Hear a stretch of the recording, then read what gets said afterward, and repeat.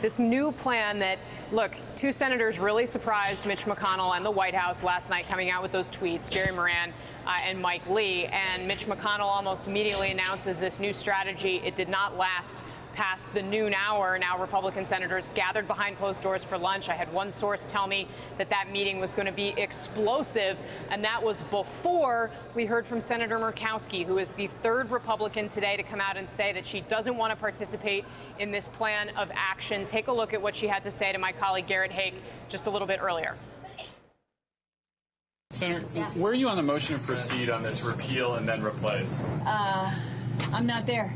Not there? Nope. You would vote against the motion to proceed? I said in January we should not repeal without a replacement, and just an indefinite hold on this just creates more chaos and confusion. Thanks, Senator. And that chaos and confusion, Chris, as we try to sort out how this might happen, we know that there's not enough Republican votes for a straight repeal. And the way that McConnell had proposed to do this, basically open debate on the House bill, add that repeal as an amendment, that would go down, that would leave the Senate debating health care with no clear overarching strategy. No one that I talked to this morning was quite sure what McConnell was going to say to them behind closed doors.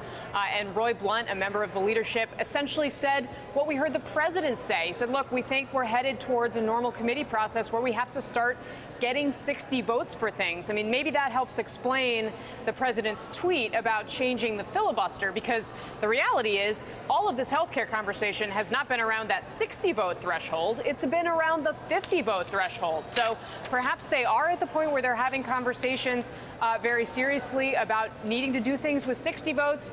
That requires Democrats and a wholesale change in strategy from what the Republicans have spent the first 6 months of their term governing in the White House and the Congress at this point. Not a lot to show for it.